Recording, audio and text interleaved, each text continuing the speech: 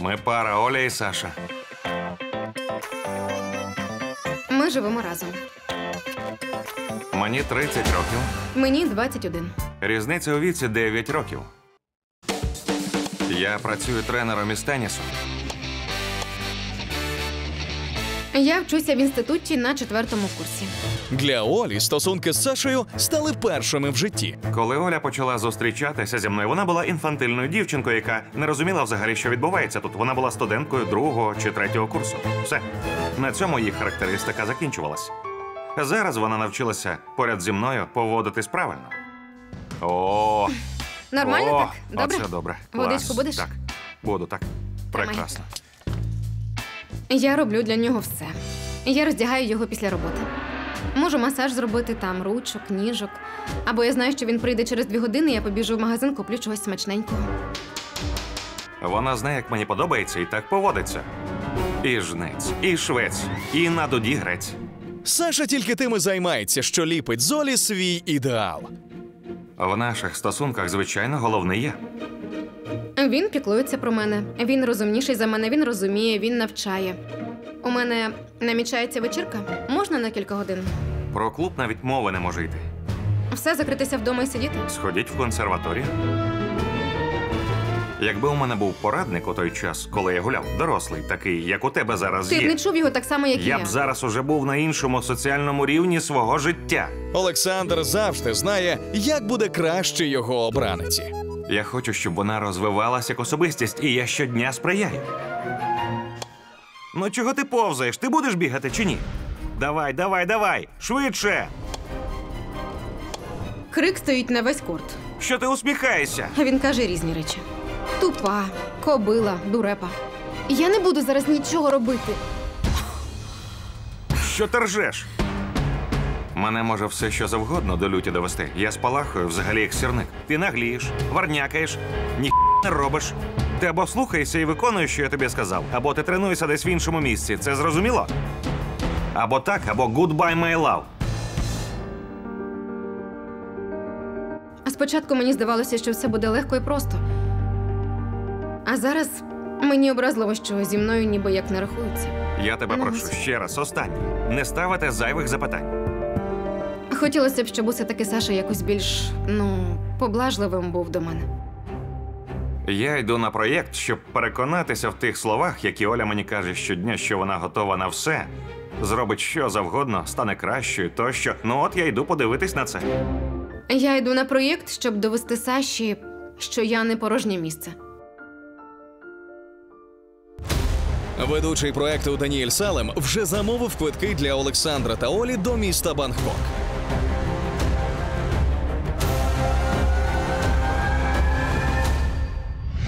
Там на них чекатиме 5 випробувань. За кожне пройдене випробування вони отримають ключ. Цими ключами вони зможуть відкрити 5 скриньок, в яких розкладені 100 тисяч гривень. Більше ключів – більше шансів отримати усі гроші.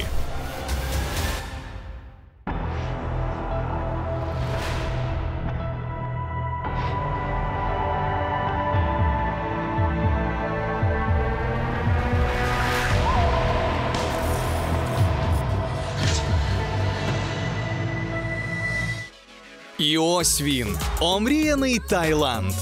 Саша та Оля в передчутті райської відпустки. Та вони ще не знають, що подорож мало нагадуватиме їм медовий місяць. Я впевнений, що ми зберемо всі ключики і відкриємо всі скриньки. День першого випробування настав. Саша впевнений, що йому всі випробування дознають. Оля вважає, що вона слабка ланка в їхній парі. Чи так це насправді? Покаже перше випробування.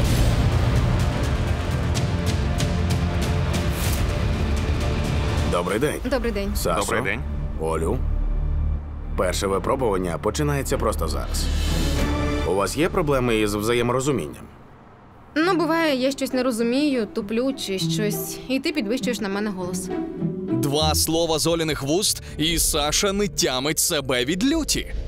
Ти що, Натрясся, чи що? Куди Тебе я що, пішла? садити просто Куди на я камеру? пішла? Ну пішла, молоте.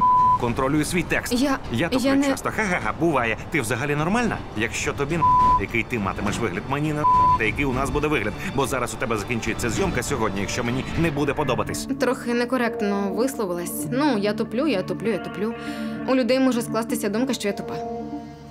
Я можу з такими словами насадити на камеру, що ти розплачешся і розмовляти перестанеш. Ну, це буває, це чоловік, і він, ну, такий. Добре, Сашо, це єдине, що ти кажеш. Чому? Тому що я тобі так сказав. Ти зрозуміла мене? Я зрозуміла тебе. Все. Ти там гаркнув, так? Одразу хоп, мозок працює швидше, одразу запам'ятовує миттєво. З Олею це працює. Сашо, ти вважаєш, що ти правий у всьому? Так, звичайно. Так? Якесь невпевнене, так Ні, таке. так. Просто я подумала, що ти сказав, і погодилась так. Угу, молодець. Олю, ти боїшся Сашу? Трішки. Трішки так. Я боюся зробити щось не так. Ну, неправильно. Скажи мені, часто таке буває, щоб тобі треба було заслужити Сашину похвалу?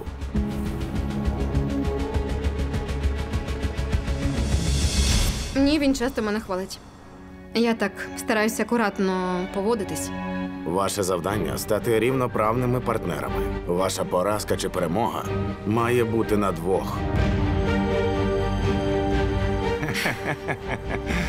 Клас. Ану сюди. Жесть. Мені пощастило. Все, я не втечу від тебе. А тепер можна в ЗАГС, будь ласка, місцевий? Тільки після Місцевий. 5 випробувань. Добре. Ключ, який ви можете сьогодні виграти, лежить у храмі Кхалуану за 10 кілометрів звідси. Ви маєте до нього дістатися оцим автомобілем. Це супер. Олю, ти водиш машину? Так, я люблю машини. Думаю, вийде. Окей, let's go. Давай, старенька, давай. Коли я зрозуміла, що я буду за кермом, я зраділа. Тому що я головна у нас буду. В жоден тайський храм ви не можете увійти з порожніми руками.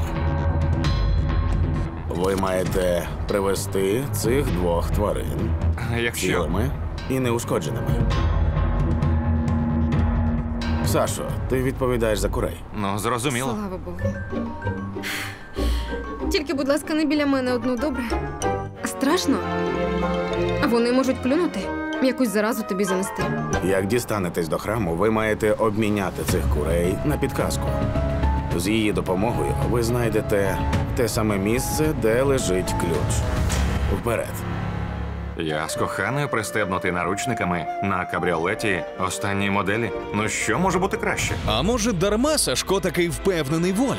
Адже в Таїланді лівобічне керування. Чи зможе Оля миттєво перелаштуватись і довести свого коханого до назначеного місця?